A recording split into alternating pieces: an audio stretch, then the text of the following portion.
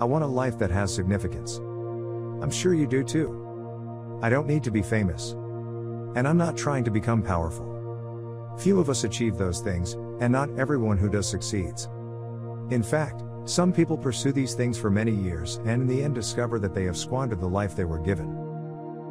I knew you before I formed you in your mother's womb. Before you were born I set you apart and appointed you as my prophet to the nations. Jeremiah 1:5. So what will give your life true significance? The teaching of Jeremiah gives us important clues. Before he was born, God formed him. He was made for a purpose appointed by God, and the Bible tells us that he was faithful to live it out. You are valuable because you were made by God. From the moment you were born, you've been a treasure to him. He formed you personally in your mother's womb. You are unique, and a special creation of the maker of heaven and earth himself. One day, I was browsing through the internet, and I came across a site where there are some unique items that were being auctioned. And one of the items being auctioned was a painting of the famous Leonardo da Vinci. The current record price is approximately $450.3 million. That big amount was paid for Leonardo da Vinci's Salvator Mundi in November 2017. I was in awe after reading the article online. Now I want you to think about that. Imagine the value of something made with love and care by God himself.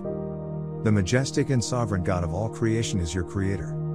Just like Jeremiah, you were formed by God himself and are known to him. Nothing will ever bring greater value to your life than this.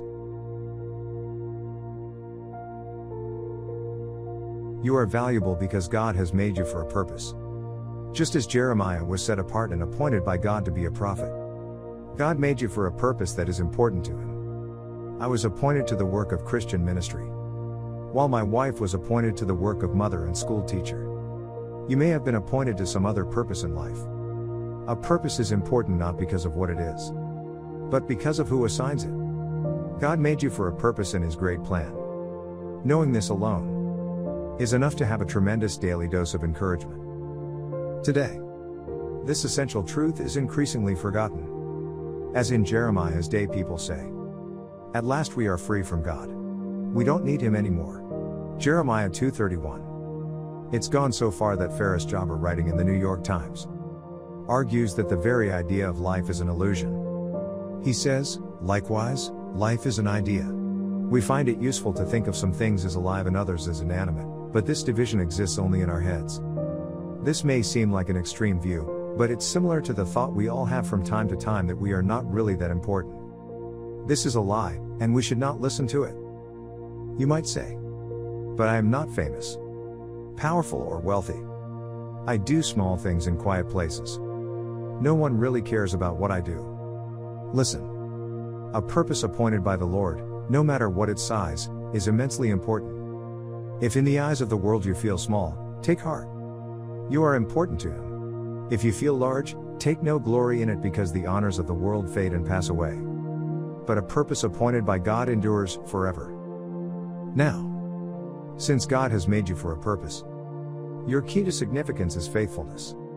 Do what he has set you apart to do, large or small, without regard to anything else.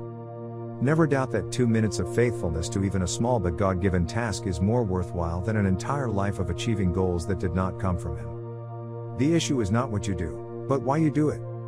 The scripture puts it this way: I would rather be a gatekeeper in the house of my God than live the good life in the homes of the wicked. He gives us grace and glory, Psalm 84:10. Jeremiah 2:5 makes a critical point. God's people have been unfaithful to him, he says. They worshipped worthless idols, only to become worthless themselves. So today, my dear brothers, if you are faithful to God, your life will be filled with his grace and glory. It will be filled with grace because it will have been a life transformed by God's love and power. It will be filled with glory because the imprint of his purpose will be unfading and everlasting. It will be filled with joy because the greatest joy comes from serving him in his strength. Don't forget to leave a comment if you have been blessed by the message. This is Billy from Brotherhood Motivational. See you on our next video.